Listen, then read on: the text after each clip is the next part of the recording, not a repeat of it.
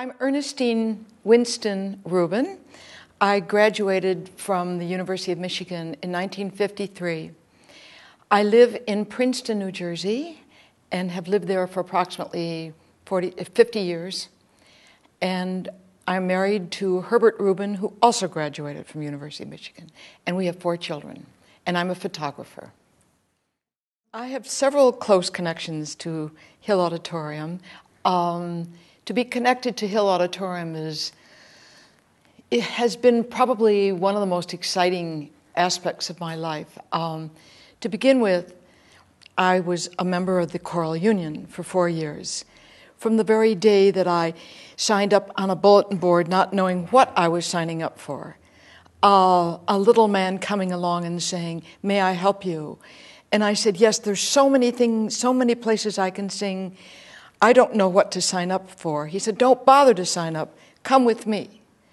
And I said, "Where are we going?" He said, "You'll see." So he took me into a little room and he sat down at a piano and started to play. He said, "Can you possibly sing the 3rd note of this chord?" Well, that was easy for me. I said, "Who are you?"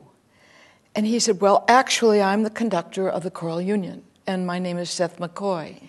2 weeks later, somebody was flying through the dormitory, waving something madly in the air, saying, Ernie, where are you? You got in." I said, "I got into what?" "You got into Choral Union." I said, "What's Choral Union?" So I learned pretty quickly what was Choral Union. And I think one of the most marvelous moments in Choral Union was the day that I heard William Capell rehearse. And he played the Prokofiev 3rd Piano Concerto. It was just... there were moments when we always sat on the stage. We never had to sit in the audience.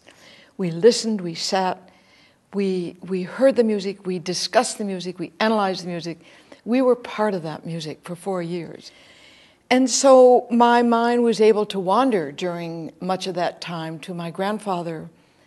And all the hours I spent with him, his name was Albert Kahn, and he instilled in me my great love of music. And he was the architect for Hill Auditorium. He was passionate about music, and I think that you may or may not know some of the incredible stories about Hill Auditorium as he was testing the acoustics with his son Edgar Kahn, dropping a needle on the stage. He was very concerned about music and the quality of music, and I remember listening to the music and discussing it with him. I did it from a very young age, and I did it very, very frequently.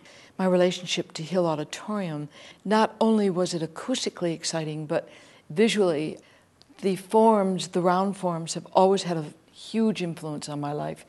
The emphasis on the arch, the arc, the semicircle, the full circle.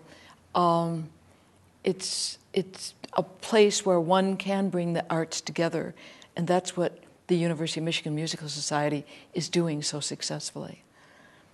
It's a rare American institution, and I believe that it needs everyone's support.